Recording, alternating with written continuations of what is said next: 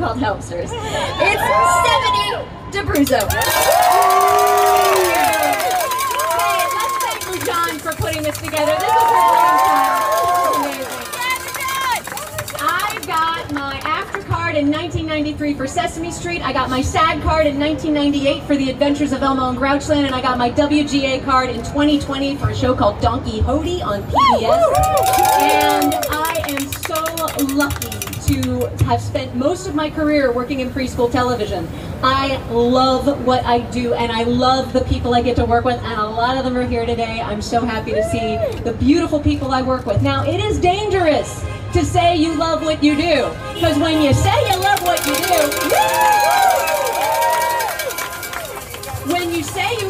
you do, people think that means that they can pay you less. And has been mentioned by Noel, yeah, a lot of us in preschool work on lower budget shows and we're used to it, but that doesn't mean we still don't deserve a living wage and access to health care and residuals regardless of platform and protections from AI. The other thing that happens when you say you love your job is that people think your work isn't work.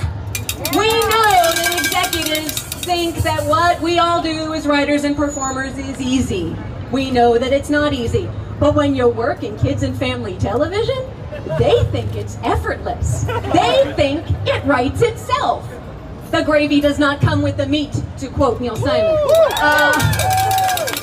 I mean, it is not easy to make an inanimate puppet come to life and be something that people care about.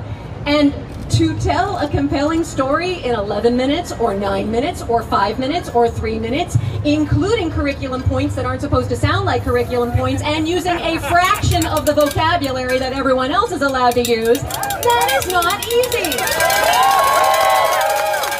But that's the gig. It's the gig, and we do it because we know it's important, because we know the impact that we have on our young audiences. But we don't just have impact in this world. Our work has value. Yes. This is the birthplace of children's television. 1949, Howdy Doody was the first nationally broadcast children's television show. It also, technologically, was the first show to have a transcontinental split screen and the first show, period, to be broadcast in color. I bet you didn't know that.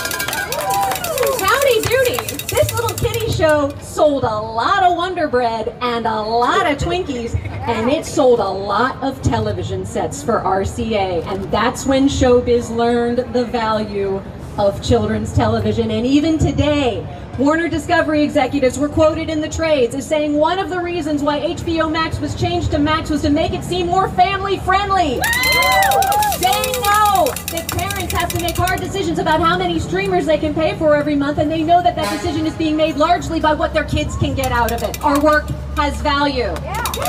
Now, as Lujan mentioned, as Noel mentioned, a lot of us who work in kids and family here today are on different contracts, are on network code, PBS contracts. So we are here in solidarity, but we also know that this fight is our fight too.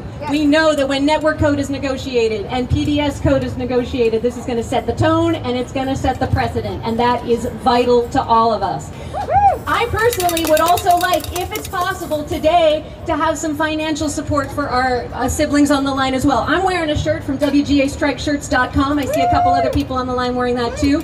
Proceeds from these sales go to the Entertainment Community Fund, and if you can, if you are able, the Entertainment Community Fund could really use your help. Since the strike began, they have raised $7 million and doled out almost $5 million to performers and writers coast to coast. It's been a lifeline even before the strike. It used to be the Actors Fund. They changed their name recently to make sure that everybody knows people above and below the line, in front of, behind the camera, are all welcome to take advantage of their vital, vital services. And I would like to add one more thing personally. As I was preparing for this today, it occurred to me that most of the shows I work on are about strong communities where characters who are all very different come together in love and acceptance and work together to solve hard problems. And if that's not union solidarity, I don't know what is. Thank you. Let's keep fighting to make a safe and equitable and fair industry for us and the next generation. Thanks for having me.